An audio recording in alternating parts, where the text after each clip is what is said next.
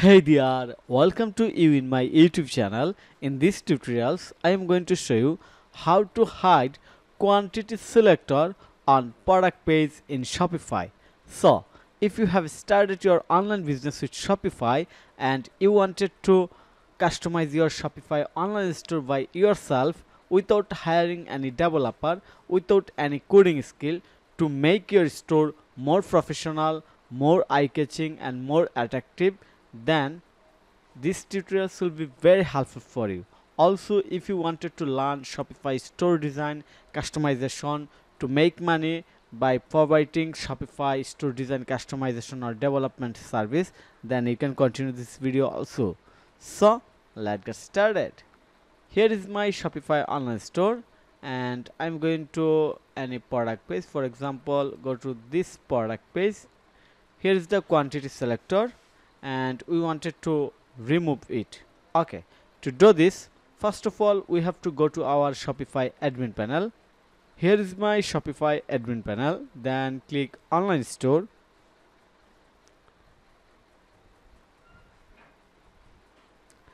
Then click on this three dot icon, edit code, search base, then open base.css file, then go to the bottom of this file.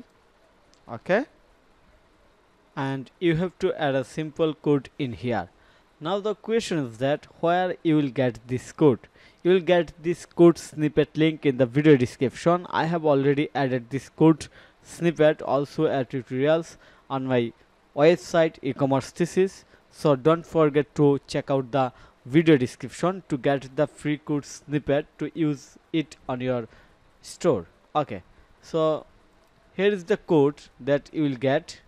Then copy the code and simply paste it in here. Okay, and click save. Asset save. Now go to your product page, reload. Wow, it has been gone.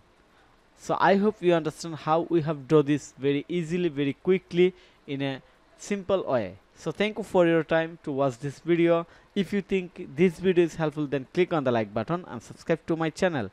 And if you need any service support relevant Shopify, then you can contact with me. Have a nice day. Bye bye.